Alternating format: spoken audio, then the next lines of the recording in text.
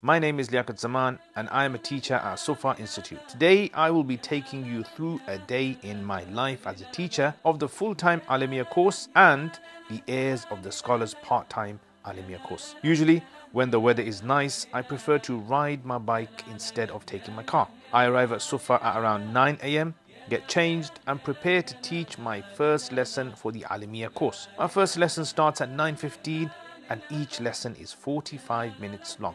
If the weather is nice, I like to teach some of my lessons outside in the park, such as Arabic speaking, which is always refreshing. At 11:30, after teaching my first 3 lessons, I have a break in which I either read up on Islamic literature, even though I teach, I'm still a student, mark homework, discuss teaching material with some of my colleagues, or prepare for my next few lessons. I finish off the remainder of my lessons and prepare for Zuhr Salah. After doing wudu and praying Salah in congregation, I spend some time doing sports activities such as badminton, as this helps to create a bond with my friends, students and colleagues. After this, I go home and prepare for my evening lessons for the Heirs of the Scholars, which is the part-time Alimiyyah course that As-Suffa provides. My first lesson for the Heirs of the Scholars course begins at 7:30. I teach my 2 lessons, pray my Maghrib Salah and head back home. Teaching the Alimiyyah course is a passion for me